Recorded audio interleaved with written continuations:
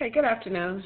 Today we're going to look at differentiating a power series, integrating a power series, and then finding the interval of convergence for each. Before we do this, and this is not in your notes, but before we do this, let us begin by reviewing the power rules for derivatives. So if you recall, if you have x to the n, and to take the power rule to differentiate that, remember what we do is we just move in to the front and we subtract 1 from the exponent. If we're integrating x to the n, our process is the opposite. We add 1 to the exponent and then we divide by the exponent. So that's just a review of calculus AB, but we're going to need those skills and to do what we're going to do now. So if you would turn with me, this is in your notes on page 5, I believe. Yes, at the bottom of page 5. This is a power series centered at C. It has a radius of convergence, which we were able to find in the last video. When we get ready to differentiate this, we ignore everything other than the x expression. Everything else we treat as if it is a constant. So what we're going to do is simply bring down the n, multiply by the exponent, and then subtract 1 from the exponent to integrate it. To differentiate it. We could also differentiate each term individually, and that's what they've done here. So when I differentiate this, I'm simply left, well, a to the 0 would be 0 because that's a constant. Then the derivative of this, well, this is to the first power, so that comes down. And then I would subtract 1 from the exponent, so that goes to just 1. So that's why I have a sub 1 here. This would be 2a sub 2, and I subtracted 1 from the exponent. So I can differentiate term by term, or I can differentiate the entire power series. The same for the integral. For the integral, remember what I've done is I'm adding 1 to n and then dividing by the new exponent. And I can do that for the entire power series, or I can do it term by term, which is what we've done here. Now the neat thing about this, when we're doing this, the radius of convergence remains the same as the original series. The only thing that could change are the endpoints. So once we find the radius of convergence for the original series, when I differentiate or integrate, I don't have to find the radius of convergence again. I just need to check the endpoints. So that will be the only thing that changes, could be the endpoints. All right, let's do an example. We're going to start by just finding the interval of convergence for the original formula. And remember, we're going to use the ratio test. And so we take the limit, and as you're doing this, you have to write the limit as n approaches infinity to get full credit. The absolute value of -1 to the n plus 1, x minus 5 to the n plus 1. I guess this should be n plus 2 then, over n plus 1, 5 to the n plus 1. And then we multiply that by the original, the reciprocal of the original. So we have n, 5 to the n, over x minus 5 to the n. Now notice that I sort of ignored the alternating part, and that's because all that's doing is making it positive and negative, and since we're taking the absolute value, it's inconsequential. So we can actually just kind of ignore the alternating part since we're taking the absolute value of this. Okay, so what happens to this? The x to the 5 to the n plus 1 becomes, I'm trying to change colors here. So this becomes x minus 5 to the n times x minus 5 to the first power.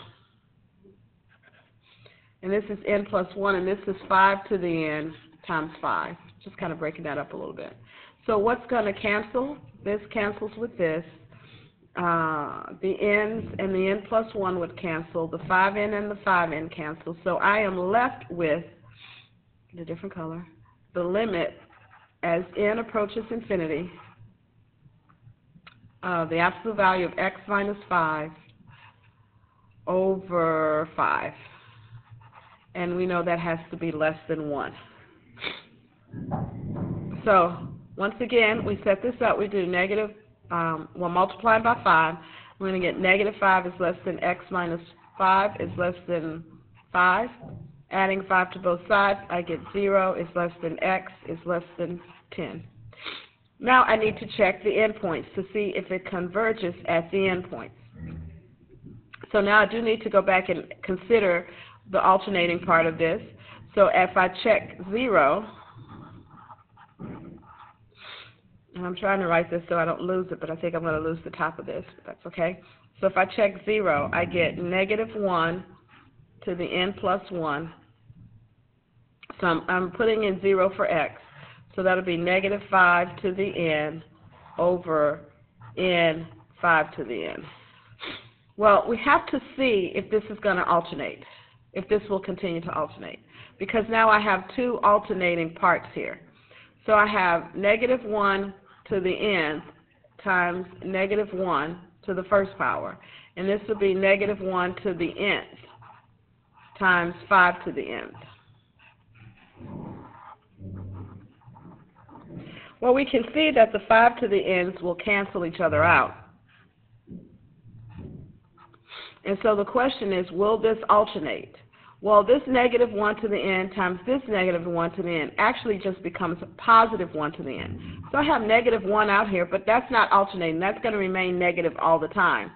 And then this negative 1 to the n times negative 1 to the n just becomes 1 to the nth power over n. And that will diverge because it's not alternating. So the 0 diverges. Let's check the 10. So when I substitute 10 back into the original, I get, so I'm checking 10,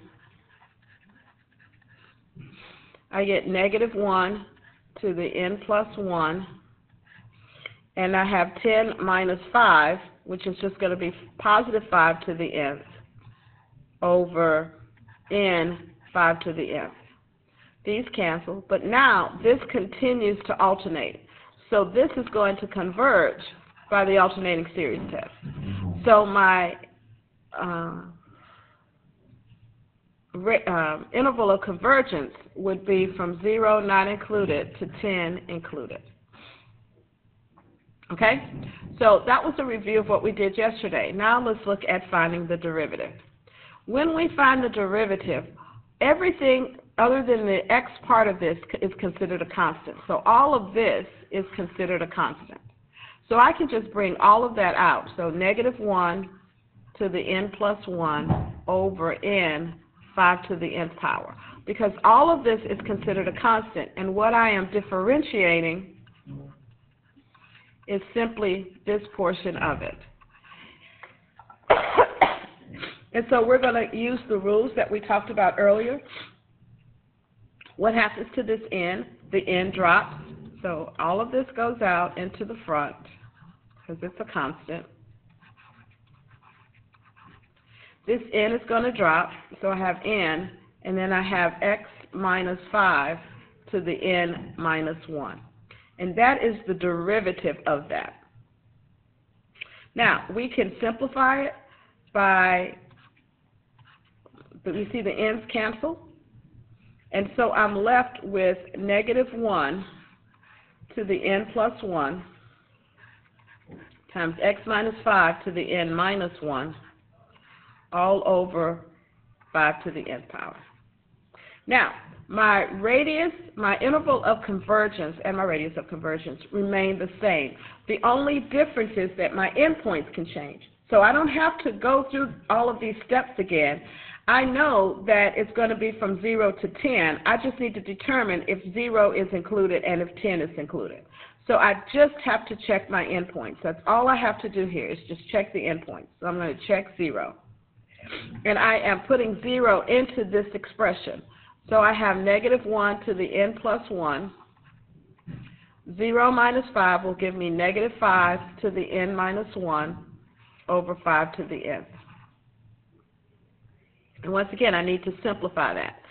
So simplifying this to see if it's going to continue to alternate, I'd have negative 1 to the nth times negative 1 to the first power.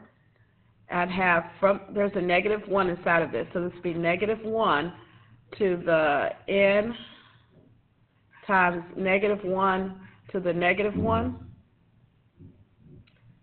and then that would be 5 to the nth and 5 to the negative first power. That's kind of yucky there, right? Over 5 to the nth. And the n went away. So I just have to see if this is going to converge. And I'm looking at this thinking this is not going to converge because my 5 to the nth will cancel. And all that's left there is just this 5, but that's a constant now. And I have this negative 1 to the n, well, that goes away because that's just going to be 1 to the nth. And then I have this negative 1 times this negative 1, so that's 1. So all I'm left with really is just 1/5, and that's going to diverge. So we can say that at 0, it still diverges. And then we have to check 10. So again, we place 10 into this expression. So I get negative 1 to the n plus 1. 10 minus 5 is just 5 to the n minus 1 over 5 to the nth. And from what I can tell, that this would diverge as well. Why? Because this 5 to the nth and this 5 to the nth is canceled. I still have this 5 to the negative 1 out there, but that's just a constant. So everything else went away so that it diverges at 10 as well. So my interval of convergence is now 0 to 10. Neither of them are included. All righty? Let's do the last one where we have to find the integral of f to the x. And once again, finding the integral, we treat everything like it's a constant. So what I end up with, I'm running out of room here. Sorry about that. I'm going to end up with negative 1 to the n plus 1 n 5 to the nth times the integral of x minus 5 to the nth power, because everything else we treat like a constant.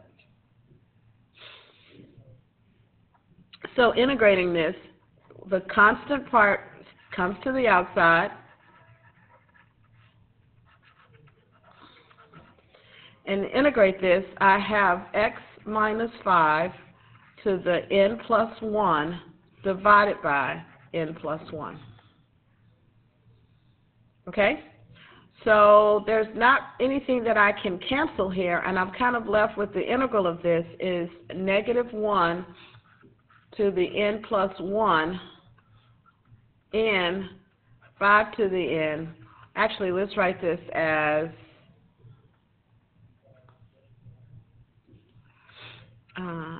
n times n plus 1 5 to the nth times x minus 5 to the n plus 1. Okay? So now all that's left to do is check our endpoints. And we're kind of running out of space here. But let's see if I can't get some space going here somewhere. A little bit. Okay, so if we check 0, which is the first thing we need to do is check 0, and we're placing 0 into this expression, we get negative 1 to the n plus 1.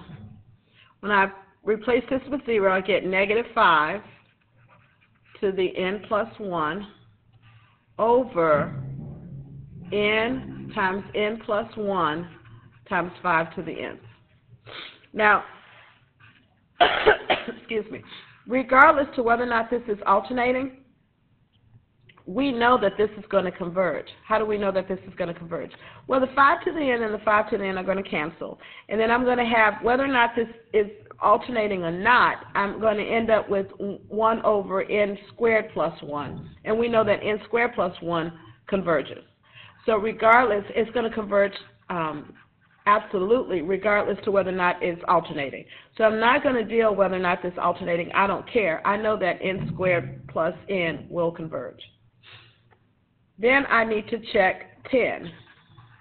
And I have a suspicion that we're going to get the same thing, because we get -1 to the n plus 1, and then we get positive 5 to the n plus 1 over n plus 1, and 5 to the n. Again, the 5 to the n's are going to cancel, and then I'm left with n squared, and n squared converges. N squared plus n converges. So this converges on both 0 and 10. So then my answer is it converges. Now my interval of convergence is 0 to 10, including 0 to 10. Okay? Alrighty, that is the first video, and please watch the second video, which would be the second example.